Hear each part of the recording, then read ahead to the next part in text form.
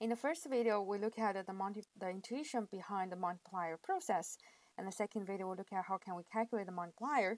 And in this video, we will explaining why and how those numbers how we get those numbers on our multiplier process.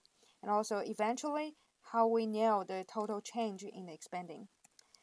So first, we will introduce this formula.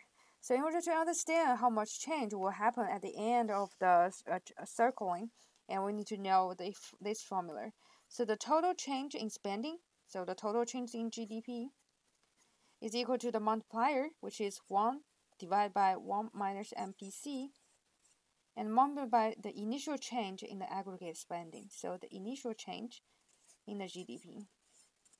So what this means is we try to see, okay, if initially, for instance, we decrease the investment $100 billion, and totally after we go into many times of these circles, many times of these circles, and how much totally we change in our GDP. So to illustrate this process, let's using a very simple examples. The consumption function equal to $100 plus 0.75 YD.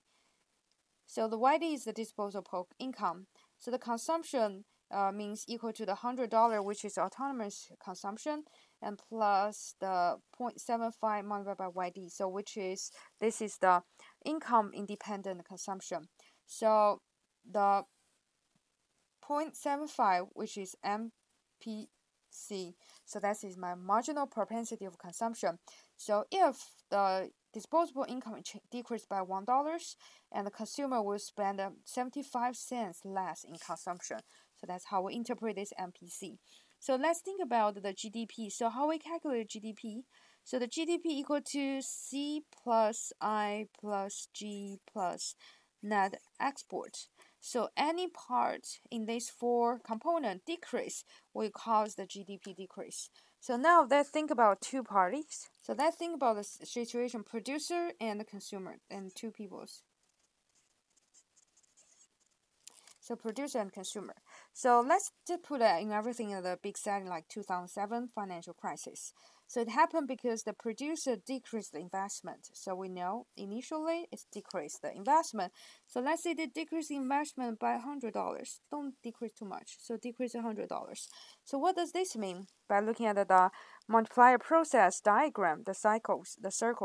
So if the producer decreased the investment by $100, so the product market will also decrease $100, and which means the salary for business to offer to the employee will decrease $100 too.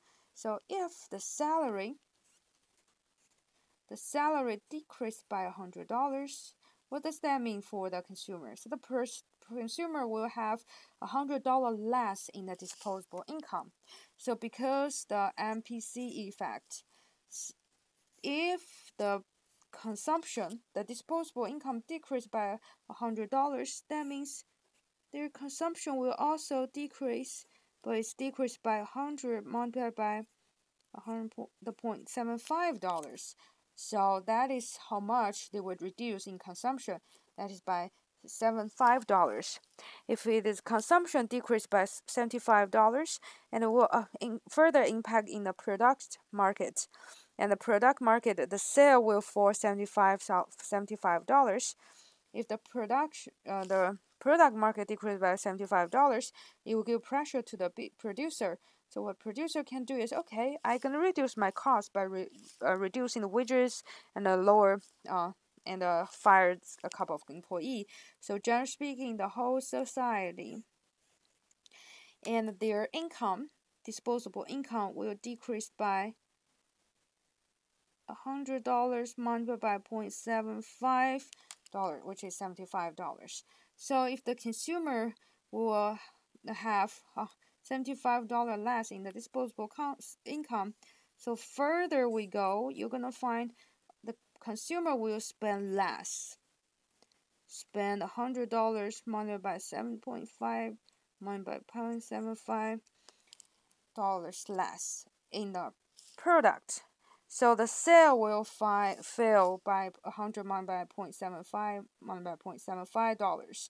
And the producer need to reduce the cost, and then they will further decrease the salary by $100 multiplied by 0.75 multiplied by 0.75, and then that happened.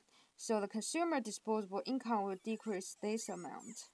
So then they don't have enough income. So then they will further decrease their consumption. So the consumption will further decrease given this is how much they decrease their income. 100 multiplied by 0.75, and then multiplied by the disposable marginal propensity of consumption. So this is how much they will decrease in consumption. So this cycle will keep going on and on and on and until certain conversion point. So now let's summarize this whole market running. And the main thing is we try to understand how much in total the GDP decreased.